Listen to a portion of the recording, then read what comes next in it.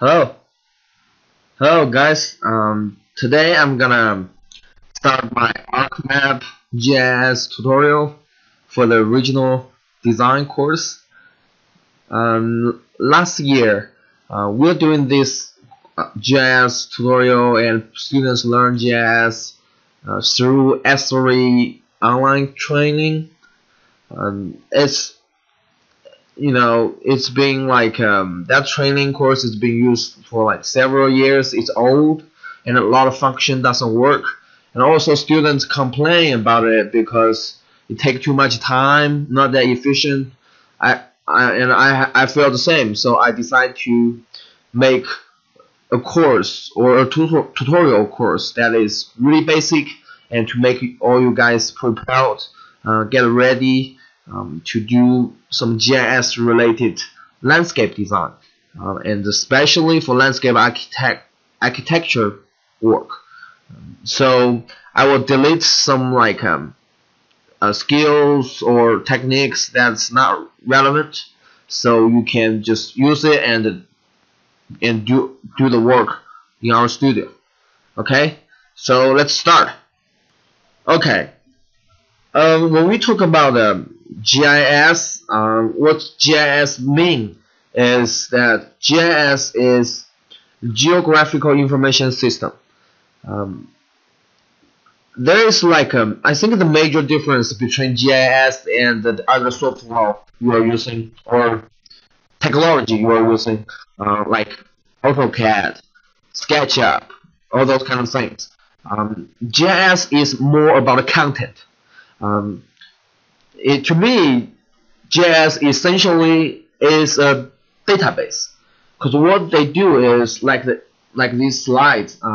We have a geometry, just like in AutoCAD. You have lines, shapes, points, and images, all kind of geographical content. They can represent that, and you can work with that. But at the same time, you also in GIS you also able to work with the content information.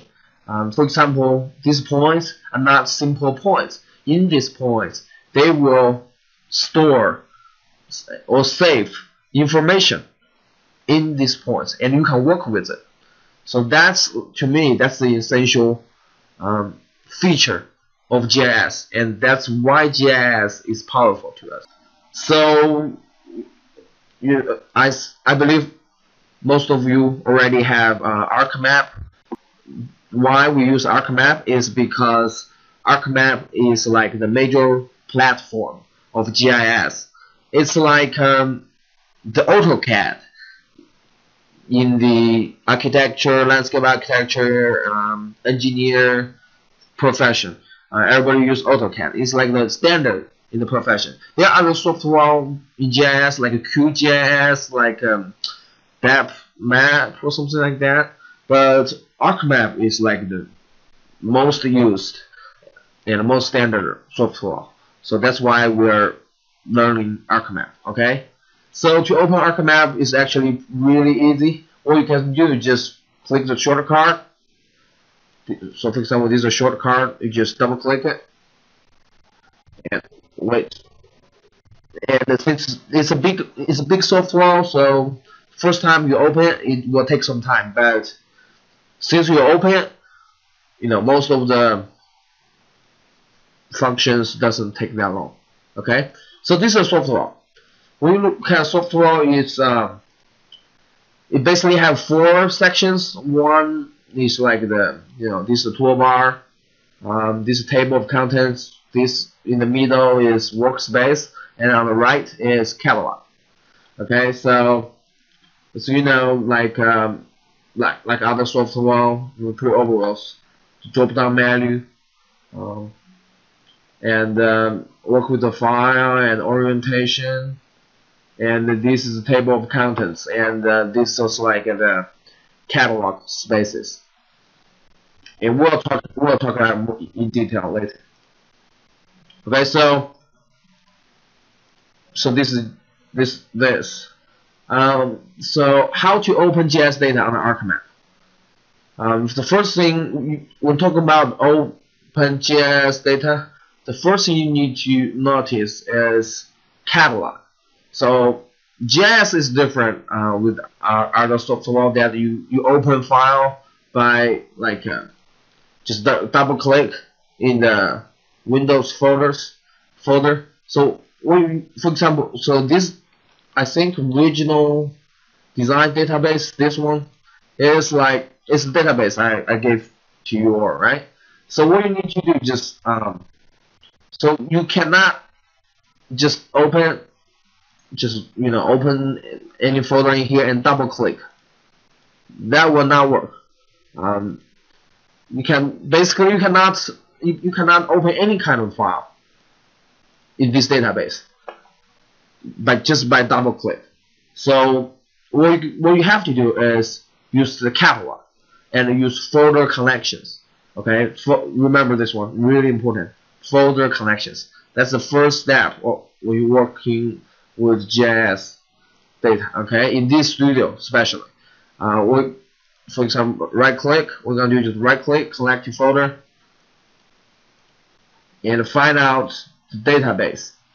Okay, in this case, I set in original design database. Okay, when you click OK, it will show up, and then we open it. Then you will see all the elements in the database, and it's all they can recognize it. Basically, it's like the link between Windows and the GIS. And to open the file and to show the file is really easy. What you can do is just simply, for example, public schools, I just drag into the workspace. And what you can find out is that when I drag to the workspace, in the table of contents, it shows this layer. So table of contents only show the data that was in the workspace. Okay, that is shown in the workspace. However, you can hide, you can show, you can hide, you can show, but only the ones you drag in. Okay, so let's drag more, like highway. That's here, and let's do another one, and also county. There you go. So that's all kind of data, right? So that's how you open your data. Okay, pretty good, pretty cool. And tools for orientation. To orientation, it's pretty easy. Like other software, use the mouse, scroll your mouse, back and forth. So you can zoom in and zoom out by doing that. And the other way was sometimes if the map is too big, really big, and just too big, and you just don't know where to go, you can click this one, full extent. In this case, if you click full extent, it will immediately zoom to the extent that is all map, that's showing all the map in the workspace. Okay, it's actually really handy. Okay, and you can see here that's the scale. It will like change in real time what kind of scale you are using. And the other way was you need to remember was sometimes, for example, I'm looking at the roads, right? But I want to looking for the schools, but it's so hard to just drag and find the schools. So what you can do is just right click and click zoom to layer. Really, this is a really good tool. I also use it all the time. Just zoom to layer, then it will zoom to this specific layer and show all the data in this specific layer. Okay, for example, I zoom to the highway, zoom to highway. When I zoom to the county of boundary, right? Zoom back to school, zoom back to school. Really handy, okay, really convenient. Tools for getting information. This pretty overall. There's a tool called identify. For example, I want to know what this point was. You just click, then it will show. For example, in this case, it's an elementary school. You have this location. It's a regular school, teachers, and school type like that. So all the information, just use this one. And also you can measure. For example, I want to measure how far are these schools. It's 4.6 miles. You can change units from here, meters, kilometers, and you can also, so you can look at the area. In this case, like it's like 2.1 square mile. Okay, you can also change the units from here. The other way is you can go to specific coordinates. You can use, for example, if some of you have like GPS data, you can just enter the number and they will go to the points you want to go. For example, if I just like do some random let's just do some random ones like 10, 20. It'll guide me somewhere in the world. I don't even know, but you click this one, they will flash what's the position at this point. I don't know where it was. It's somewhere in the world.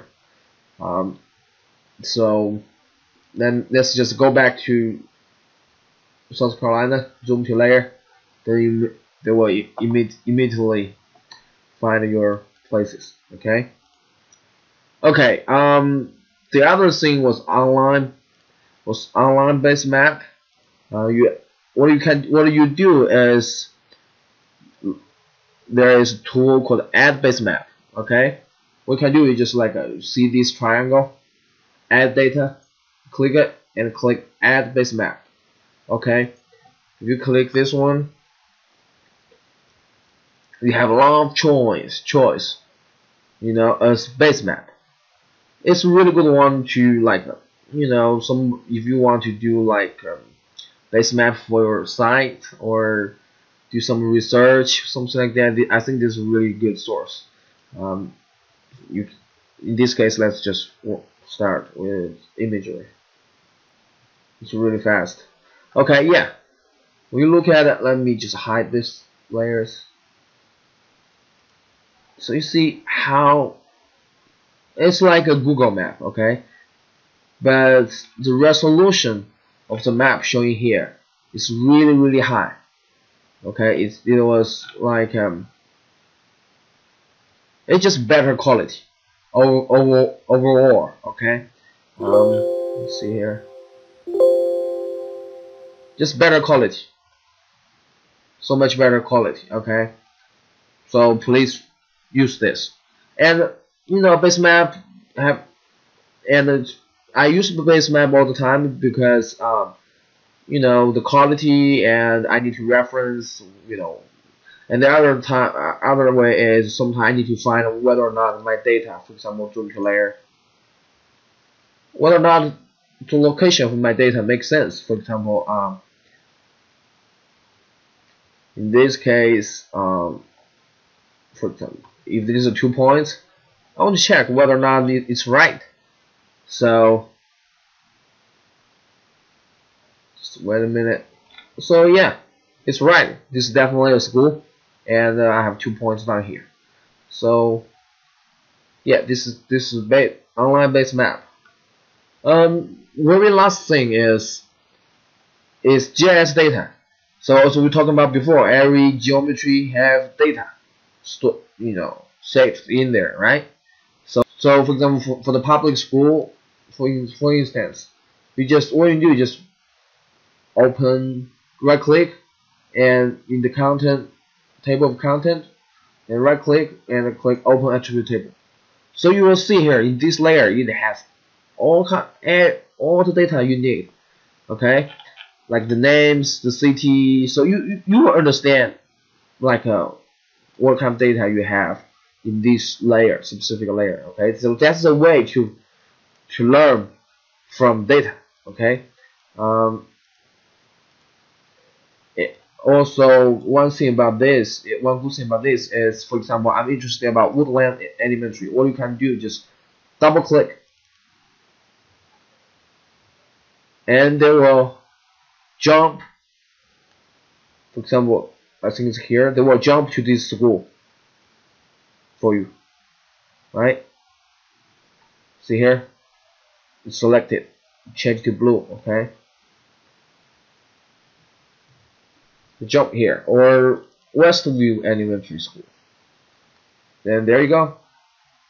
So they will, they will select for you and zoom to there. So I think that's it for today. Take a break and see what we can do, and see you next time. Thanks. If you have any questions, let me know.